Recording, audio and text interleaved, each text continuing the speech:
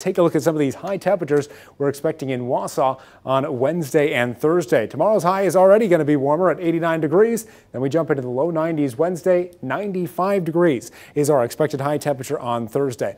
What that means is you can quickly develop heat exhaustion. So make sure if you feel like you need a drink of water, go inside, drink some water. If you feel like you need to take a 10-minute break in some cool air, go inside and do that. Really listen to your body over the next couple of days.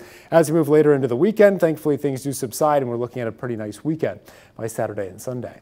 Our future track forecast shows the storms we're seeing now clearing out rather quickly. By 8 o'clock or later, we're looking mostly dry across the state of Wisconsin, and that's going to be the case as we head into Tuesday. Now, Tuesday, as we mentioned, could potentially be a little bit hazy yet again, but otherwise it's going to be a pretty nice day if you like summer weather. Lots of sunshine, we have the warm temperature, so it's definitely a shirts and shorts type of day outside.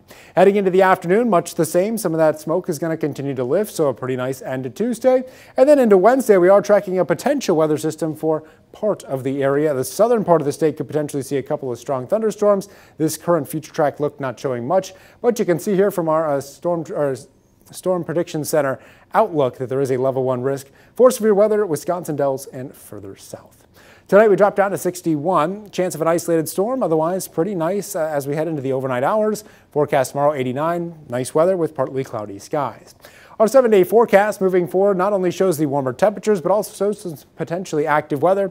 40% chance of showers and storms south on Wednesday, 30% chance on Thursday, and another one on Friday. Both those days are going to be extremely humid, so keep that in mind. This weekend, though, looking pretty good in the low 80s with sunshine.